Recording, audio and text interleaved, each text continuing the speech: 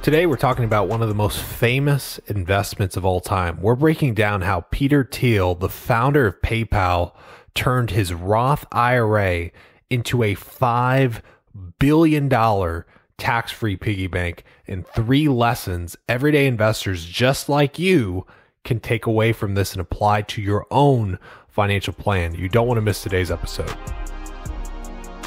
Hey everyone, this is John Boyd, host of the Emerging Wealth Podcast. Thanks for joining us and making us a part of your week. Before we dive in, if you're finding value in our content, please give us a like. This helps us reach more listeners and share quality financial education. Next, I'd recommend visiting our website at www.modernwealth.com. Head on over to our learning center. It's packed with videos and articles designed to help you optimize your wealth. While you're there, consider subscribing to our newsletter. Thanks again for being with us. Now let's dive into this week's episode. Welcome back to another episode of the Emerging Wealth Podcast. Thanks again for carving out time out of your day to be here. This is, in my opinion, one of the cooler investment stories that is out there because it really underscores the importance of being savvy with your money and being strategic and taking advantage of things like asset allocation and being on top of changes to investment laws and tax codes. So a little background is important before we dive into how this $5 billion Roth came into fruition. In 1996, there was a landmark Supreme Court case, Swanson versus the Commissioner of the IRS. Without diving into the minutia, this was a landmark case that allowed for IRAs to hold alternative assets, and it supported the idea that an entity could be 100% owned with funds that came from an IRA. So, for example, today you could technically buy a rental property using funds that came from an IRA, and a big part of this is this landmark case. You're also able to invest in other alternative investments because of this case. So again, it had significant implications moving forward in investment history. Now let's go ahead and fast forward 3 years later to 1999. This is when Peter Thiel, the founder of PayPal, decided to purchase 1.7 million shares of PayPal at just a tenth of a penny. Now, how the heck was he able to do that? Well, number one, he had a low salary that was being paid to him from PayPal at roughly $73,000 a year. So this allowed him to be eligible to contribute directly to a Roth IRA. In 1999, the maximum contribution limit was $2,000. From there, he had the ability to purchase founder shares at a tenth of a penny. So he went ahead and purchased 1.7 million shares and spent around $1,700 to purchase those founder shares of PayPal within that Roth. Now, after 1999, tax records will show that Peter Thiel never put another dollar into his Roth IRA ever again. And one reason why is because it eventually became a $5 billion tax-free piggy bank. In just 1 year, the initial investment of roughly $1,700 jumped to $3.8 million. Then in 2002, eBay purchased PayPal, which drove the value of that Roth to $28.5 million. Now, if you didn't already think, wow, this guy is absolutely cleaning up and making a killing, it gets better. In 2004, Peter Thiel meets Mark Zuckerberg, who is still an undergrad at Harvard University, and decides to make an investment of $500,000 in Facebook. And of course, we all know what happens with Facebook. Facebook becomes one of the largest social media companies in the world. And by the end of 2008, Peter Thiel's Roth is now worth $870 million. Now, as time went on, Peter ended up diversifying that Roth and made some other big bets within it. And by 2019, his Roth was valued at $5 billion, with roughly 96 sub-accounts with different investments within that Roth umbrella. Now, realistically, there is a strong chance that that Roth is worth much more today, given the market growth since 2019. So an absolutely crazy story. I believe the return, if you do the math, is something like 110 or 111% per year if you were to annualize it. And while a lot of people hearing that story are probably thinking, well, I'm never going to have a $5 billion Roth. How does any of this apply to me? Well, that's where I believe there's actually some really powerful lessons to take away from this, and that the everyday investor can pick up something from this story. So without further ado, here are 3 key lessons from this story that you can apply to your own finances. So lesson number 1 is that asset allocation and how you invest in your 3 buckets can make a big difference in how you accumulate wealth over the long run. As a refresher, if you aren't familiar with the 3 buckets when it comes to asset allocation, you have a pre-tax bucket. That's money that is growing tax deferred, like in a traditional IRA or 401k. You put money in, get a tax deduction, and it grows tax deferred. But eventually when you take money out, you'll owe ordinary income taxes. Then you have a second bucket, and that second bucket is a taxable bucket. This is your bucket like your brokerage account or even a savings account that is 100% taxable.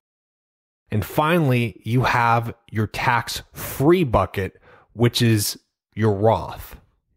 This is money that not only grows tax-free, but any growth or in earnings comes out of that bucket tax-free as well. Now, without turning this into an entire episode on the 3-bucket strategy, that tax-free bucket where your Roth is, that's an incredibly important and special bucket. That's arguably the most powerful bucket. Generally speaking, the more that we can get into that bucket over the long run, the better.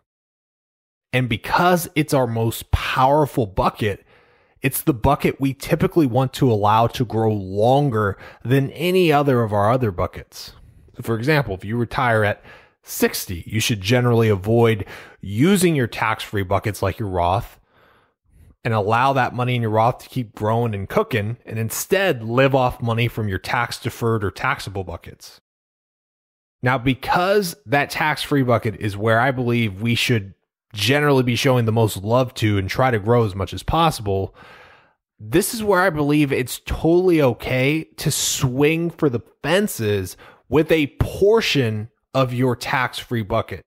So for instance, if you were invested across your entire portfolio, all 3 buckets, in 80% stocks and 20% in bonds, generally speaking, you should be fully focused on growing that Roth and having that Roth account be 100% in stocks and not have something like bonds in that account slow down the growth. In addition to that, if you're going to have that Roth or that tax-free bucket be 100% in stocks, I don't think it's a egregious idea to want to have maybe 5 to 10% of that bucket in a more aggressive sleeve than, let's say, traditional stock ETFs or mutual funds. Maybe you elect to use individual stocks here. Maybe it's crypto. Maybe it's private equity. Whatever it is, you're going to have a speculative swing for the fences here with a portion of that. I'm not saying everybody should do that, right? Everyone's risk tolerances are going to be different. But within your Roth, it's not necessarily a bad idea to have a small portion where you try to swing for the fences, where you believe there's a good risk reward profile in whatever that investment is. Because one, if that 5% allocation that you've allocated to this speculative, super aggressive investment doesn't work out, it's not the end of the world long term for your Roth. But if it works out, it could really juice the returns of your Roth and give you even more tax-free income. And that's one big reason why Peter Thiel elected to invest his founder shares in his Roth IRA. Generally, companies that are pre-IPO are more speculative. There's more risk involved. Those shares that were worth 1/10 of a penny could certainly be worth even less, right? And oftentimes that happens. Well, if that's the case, it's not the end of the world. It was only a small portion of his overall portfolio. But if it works out and he hits on those shares, well, now that Roth is going to provide a potentially lots of tax-free income to him down the road. So bottom line is, I'm not saying everyone has to swing for the fences within the Roth, but you should certainly try to optimize the allocation and maximize the potential of that Roth, because it could be a really powerful account that gives you tax-free income down the road. Lesson number 2 is that diversification matters even for a multi-billionaire. I've worked with a lot of people, especially in the tech industry, who end up with a large portion of their wealth tied up in a single company. Now, I'm not going to sit here and act like betting on a single stock doesn't have the potential to make you a lot of money. I mean, it certainly can. But what I love about the story with Peter is that he starts to explore other investments, even though the company he founded, PayPal, made him millions. He still chooses to spread his chips out over time.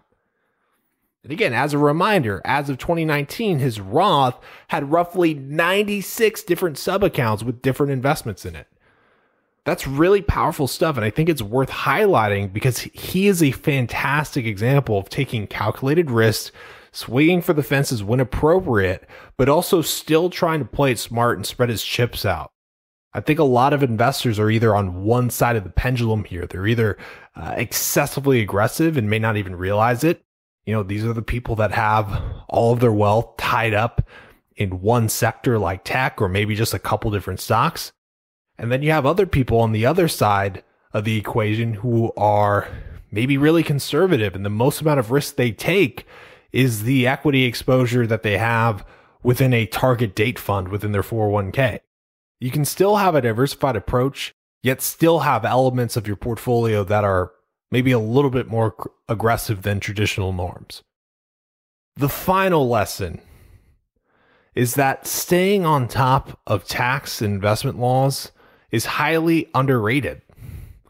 We go back to that story about Peter Thiel. I guarantee you his tax advisory team was aware of the court case in 1996 that allowed him to buy founder shares within that Roth 3 years later, right? That's a really savvy move, but you have to know how to play the game in order to take advantage of something like that.